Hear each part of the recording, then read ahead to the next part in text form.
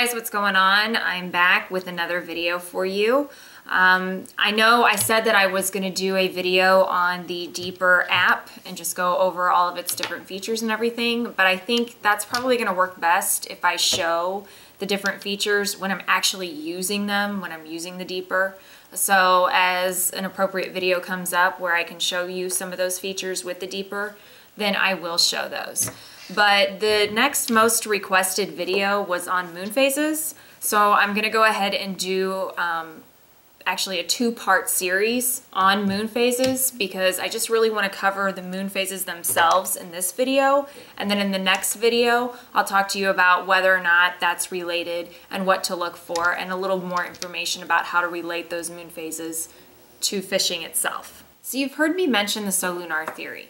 John Alden Knight was the first to popularize this theory, which predicts the best day and time of increased fishing activity, to which the bite may be at its best or it may be at its worst. And he did so by compiling a list of 33 elements from fishing folklore, of which he was able to eliminate all but 3 key elements: the sun, the moon, and tides.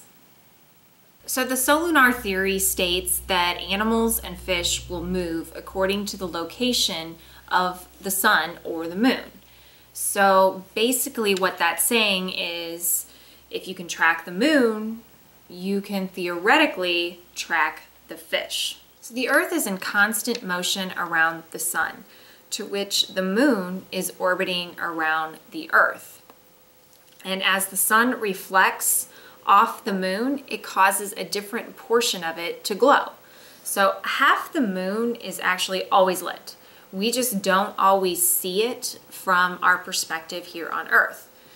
There are 4 phases of the moon. You have your new moon, which is the start of the cycle, and the new moon is when the moon is between the Earth and the sun, and none of it is lit. So this is the darkest moon. And this is when the moon is nearest to the sun. So of course it's darker because the sun's so bright, it's shining out the light. It's not reflecting that much off of it, so the moon therefore is dark.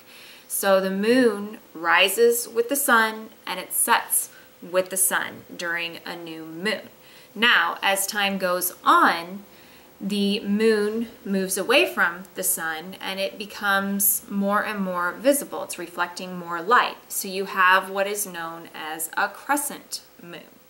And this is also known as a waxing crescent moon because waxing means increasing over time. So the amount of light that is illuminating the moon is increasing slowly over time.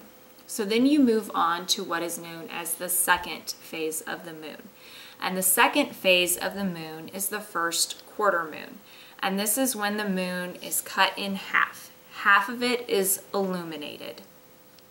So you move on from there and you go on to what is known as a waxing gibbous moon. And this is when more than half of the moon is illuminated. And then from there, you move on to what is known as the full moon.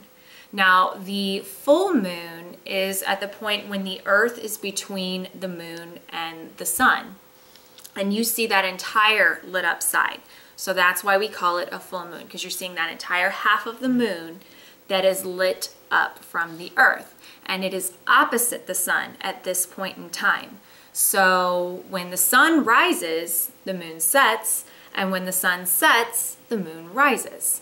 And again, your full moon is going to be your brightest moon.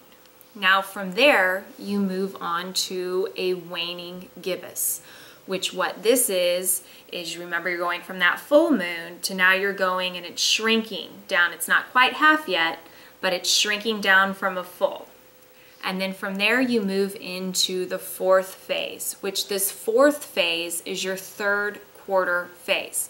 And this is when you have that half moon that's lit again.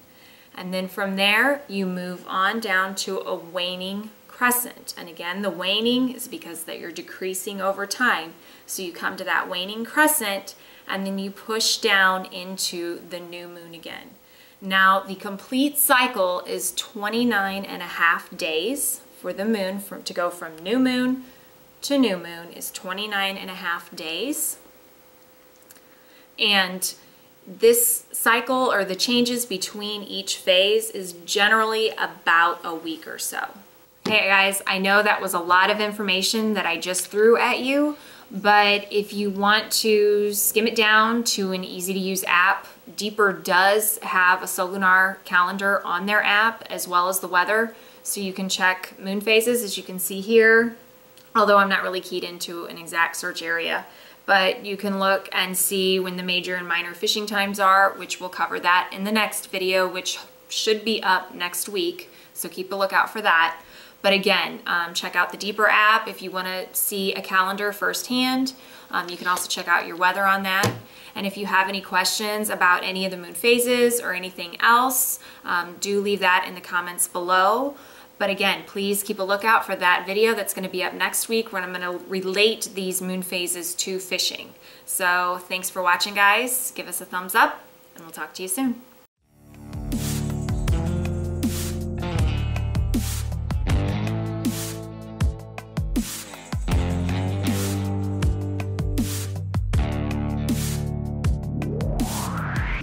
Go.